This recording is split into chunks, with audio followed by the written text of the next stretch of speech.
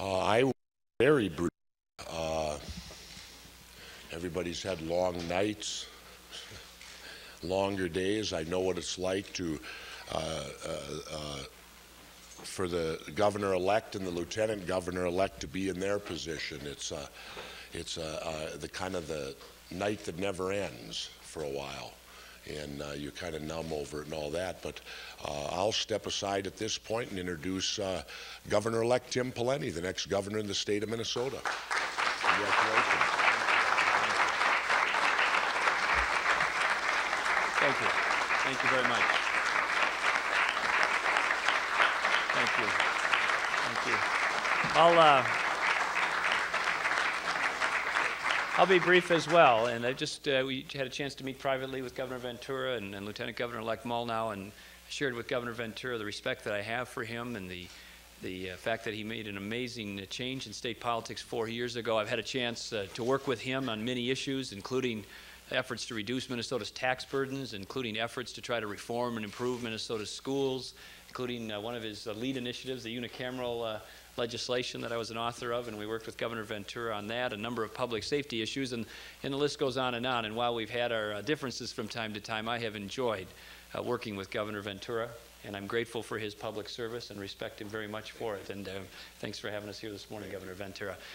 And beyond that, we just talked a little bit very generally about the transition, and Governor Ventura shared some insights about a couple of things he learned along the way, and we're grateful for that. And in terms of the rest of the day today, we're going to be having some meetings here at the Capitol on some administrative and security issues, and then we'll be having a press conference at 1 o'clock to introduce my wife, Mary, and make her available to you for any questions that you have. And then we'll be spending the rest of the day in some private transition meetings about building the administration and trying to go forward with the transition. So, Lieutenant Governor-elect Molnow, did you want to add anything to that? Well, as always, Governor-elect, you've probably said it all.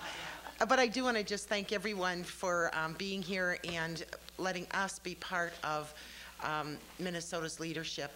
And I want to also thank all our families, as you well know, on the campaign trail. And I know the governor knows well how much and how important our families are when we're putting in those long days. So with that, I do want to thank all of our families, Tim's family, Mary and his 2 daughters, my family, my husband Steve, and our 3 daughters, 2 son-in-laws, and 2 grandchildren. We do want to thank them because they marched in the parades with us. They did all those things that make our lives a bit easier, as hectic as they were. I know one day our granddaughter, who will be a year old on the 14th, and I think she was in 30 parades with us, will say, when her mom and dad take her to watch on the sidelines, will say, "You mean you get to watch these?" You know? So it really has been fun, and couldn't be happier to be here in this position along with Tim Pawlenty. Governor-elect, what is it like? Very few people have been through what you've been through now in the campaign and coming in here to meet the governor Ventura and talk about transition. What's it like to walk out here as the governor-elect?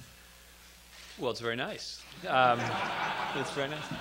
Well, you know, these are the state is facing a lot of important issues, and we're grateful that Governor Ventura took the time, invited us here this morning, and it's just a lot of things coming forward at us. We're going to have to get to work. We got a lot of big challenges, a lot of big issues, not a lot of time before the legislative session. So today's going to be a work day, and Carol Molnow and I are going to get to work full time today, and we're going to keep working until we get ready for this session. Governor-elect, Governor Ventura doesn't believe you can balance the next budget without a tax cut. At least that's what he said publicly. Can you do it?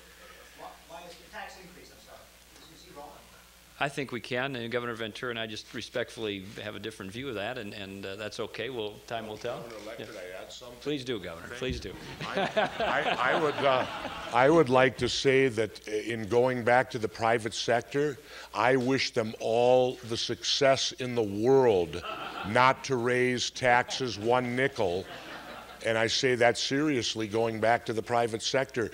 I hope and can look forward to 8 years of taxes not being raised, because they weren't raised during my 4 years, and if the governor-elect holds true, they won't be raised for the next 4, and that'll take me right to retirement. So I'm real excited over that. No, it can be balanced. It can be balanced. Absolutely it can. Sure it can. Don't ask me, ask them that. I'm telling you that yes, you can do it. But can you do it? Governor-elect Roger Moe in his concession speech said that his campaign did not make promises it could not keep. Along these same lines, do you believe you'll be able to keep this promise? Again, everyone has said you cannot do this. Well, I think with Governor Ventura's return to the private sector and the new revenues that's going to generate for the state of Minnesota, that's a big start. That's a big start. That's a big start.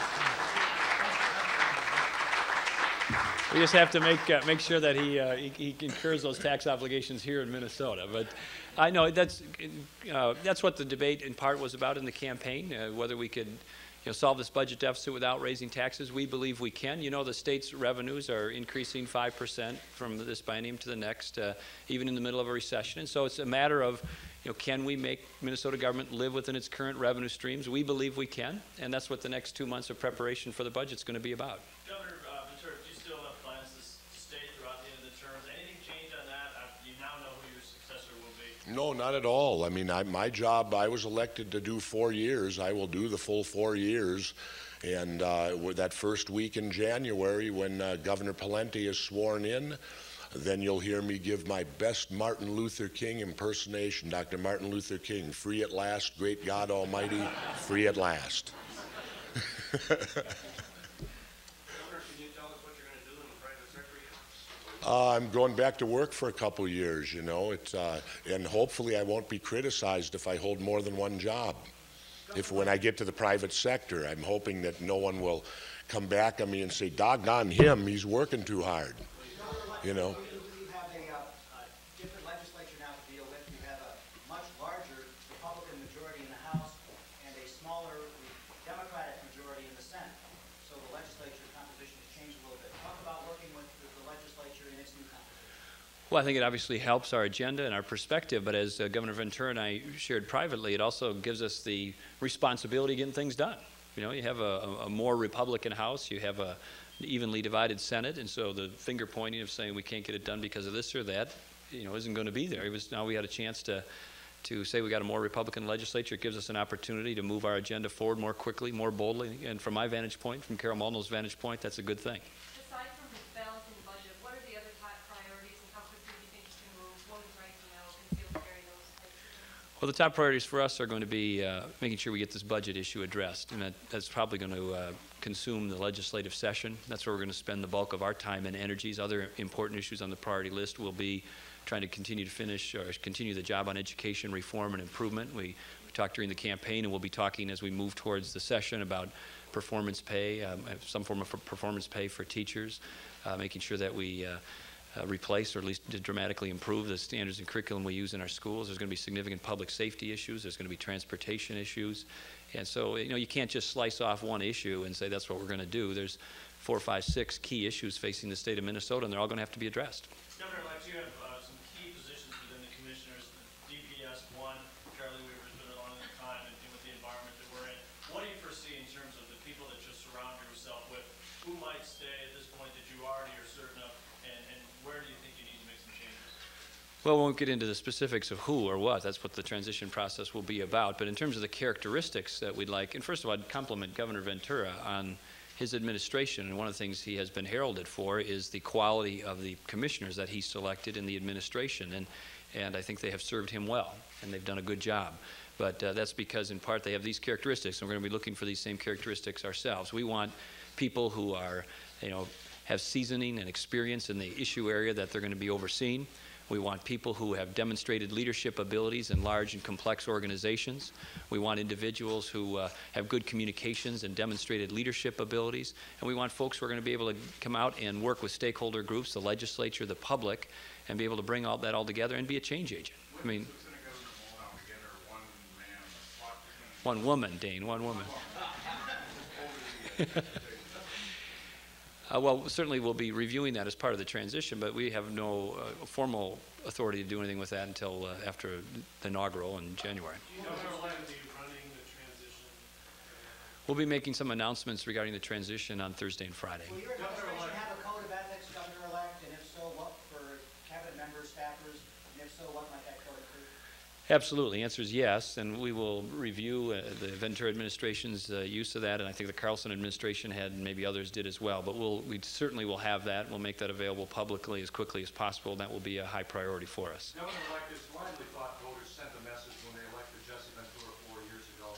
Will you try to tell us, if you know, what message voters are sending today, not just with your election, but with what looks like many, many Republican elections across the state? Well, in a democracy in America, the pendulum swings, and it self-corrects and it swings back and forth from time to time in the circumstances, and this is one of those years where the pendulum swung towards the Republicans. And I think it's a whole variety of issues, a whole variety of factors, but it starts with the vision and issues facing President Bush and the federal Congress. I think that had a role in terms of framing the issues.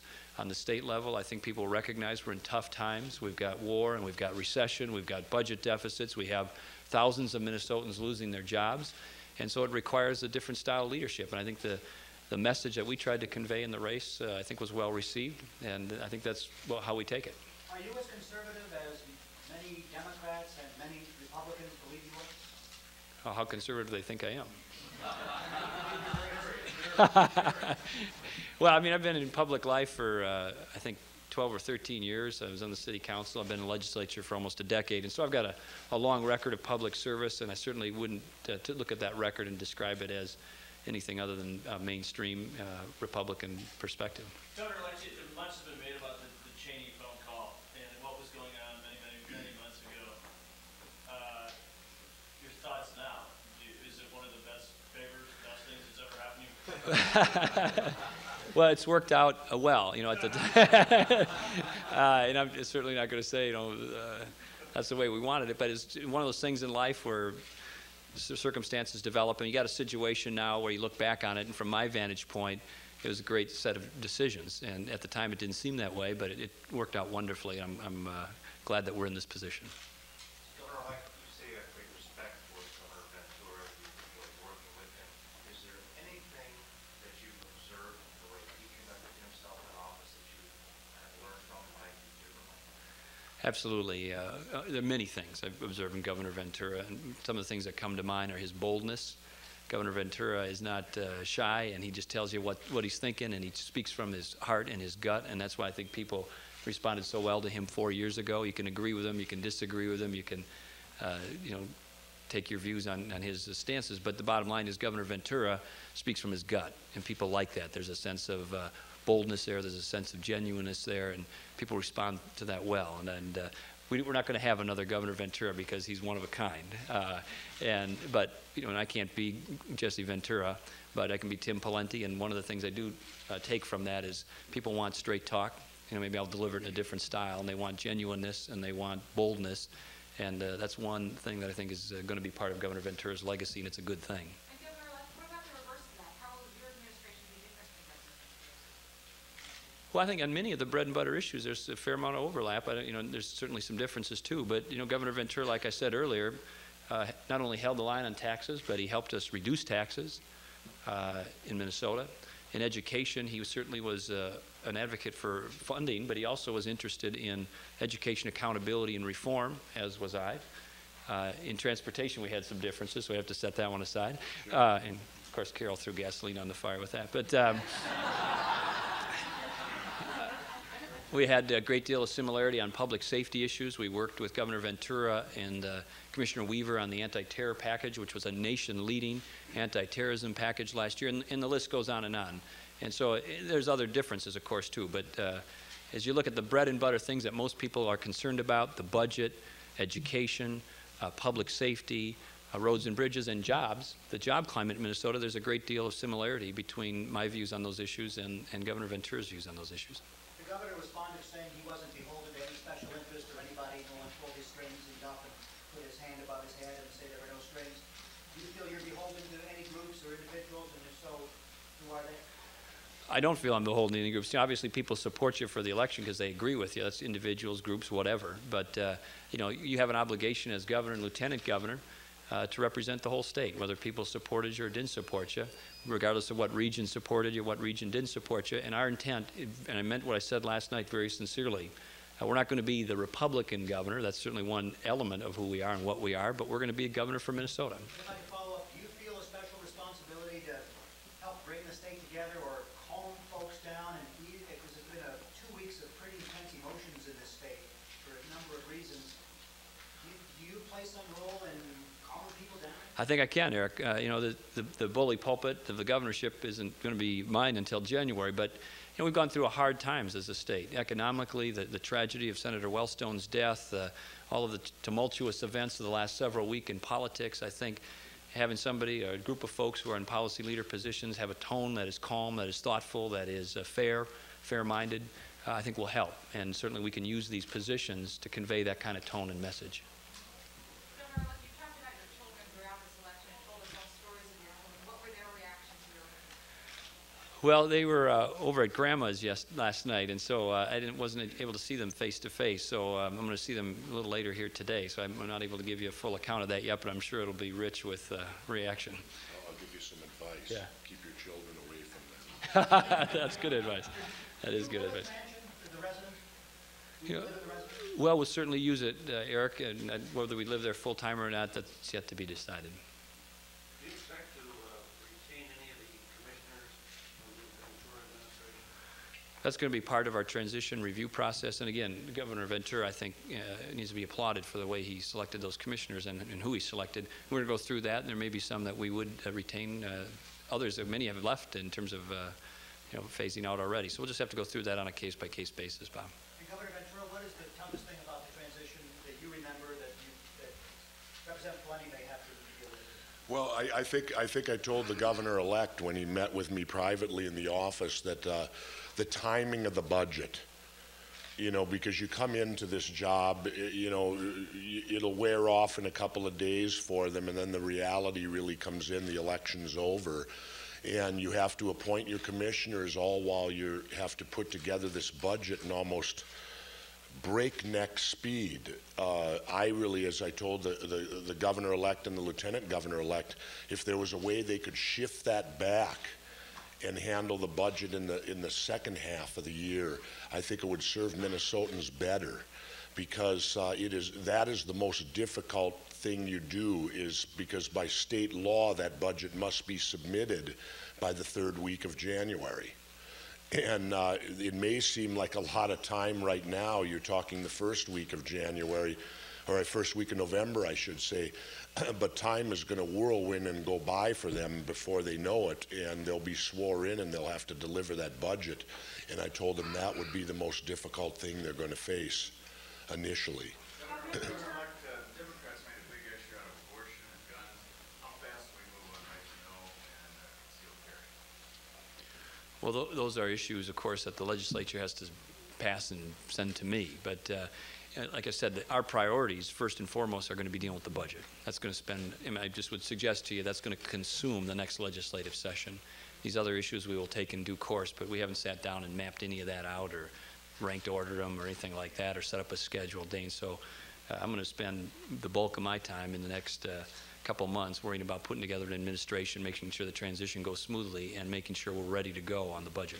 With the Republican House and a Senate that has become more Republican than it was last time, are those likely to pass this year, this government session? You know, I actually just got told in the car on the way in here about the fact that the House had gone up to, I think it's 81 seats, and so I wasn't even aware of that. I got to look and see who those folks are and what their political perspectives are, and the Senate the same. So obviously with a more Republican House and a more Republican Senate, that's going to put our agenda more fully into play. But I have to go through that, Ashley, and see what the dynamics of those caucuses are going to be. Well, you said one of the things about the governor that you think people responded to was his boldness and his honesty. You're obviously a different personality, and how do you incorporate that into your style? Maybe you already have. I'm just Yeah, we all have different styles, and like I said, nobody can be Governor Ventura again. But the general point is, regardless of how you say it, or with what volume you say it, or how entertaining you are when you say it, people want to know you're talking to them straight. And that's one of the legacies of Governor Ventura, and we're going to try to continue that on as best we can. Governor Ventura, 4 years ago, you were provided with volumes of transition material from Governor Carlson, and he said he was going to make it a smooth transition because he had a bad experience. Have you provided that to Governor-elect Pawlenty? We will be providing. Hi, Steve. How are you? Didn't even see you sneak in. We have. I have 2 books for them already. That when we walk back into my office, I will be presenting to them, and hopefully that will get them off on the right foot. Because as I told the governor-elect and the lieutenant governor-elect, you know, we all work for the state of Minnesota, and I'm not going to provide any difficulties. I want their transition to be as smooth as it possibly can. In fact, you know, if they can move the date up, I'll take that. You know, I don't think we can, though, unless I call a special session. Maybe we could somehow manage to do that. But no, I want it to go as smoothly as possible because we all work for the state of Minnesota. That's our ultimate goal, regardless of what side of the political fence you happen to be on. Our job is to run the state for the people of Minnesota. And I want to do that as smoothly as possible. And did the way Governor Carlson treated you in that transition, saying he wanted it to be smooth, did that affect your thoughts today too? Well, no, I would expect it. I really, you know, Governor Carlson was a very honorable governor and man, and you know, I expected nothing less than him, as Governor Pawlenty should expect nothing less than me. Full cooperation. The battle's over. You know, the vote took place. The people have spoken, and The Republican surge too. Do you have any thoughts on why? well, I think the governor-elect hit it. It's very pendulum-like. You know, people now, you know, putting them in a position that if the economy doesn't improve in the next 2 years, and if the war becomes bloody and unmanageable and isn't successful, rest assured that pendulum could swing back very quickly. You know, the voter doesn't have a long memory, generally speaking. Their memory is about, you know, not overly long. It's now, what's going on right now. And that can switch with the wind, you know, the voter sentiment. But, you know, and so I'm not going to analyze why, you know, this took place or that took place. You just deal with the results and move ahead from there. Thank you. Thank you very much. Appreciate it.